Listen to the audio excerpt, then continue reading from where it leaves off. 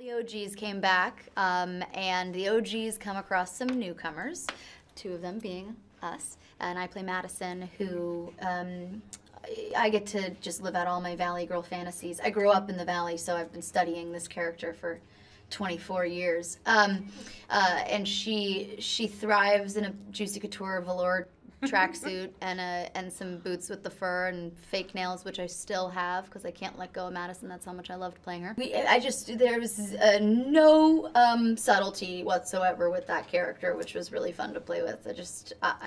She was a blast. I just went for it, and I feel really grateful that the cast was so generous and welcoming and incredible to work with, and fun. I just laughed.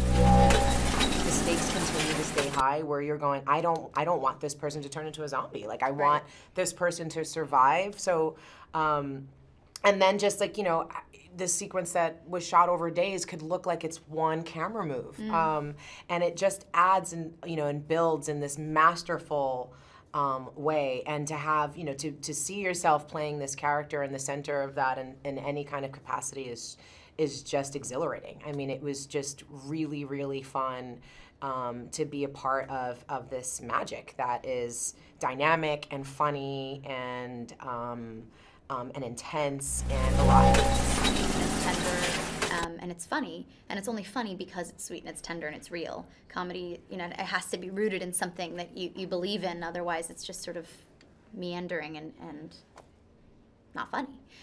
So that's why I think it works. It dives back into the core of what the movie actually is. The Wichita is, Madison is not.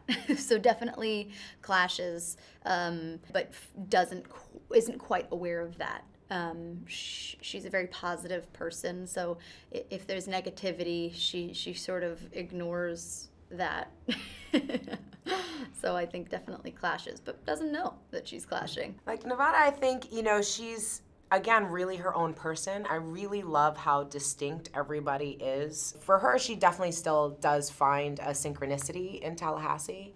You know, they share a love for the king, Elvis Presley, Elvis Presley.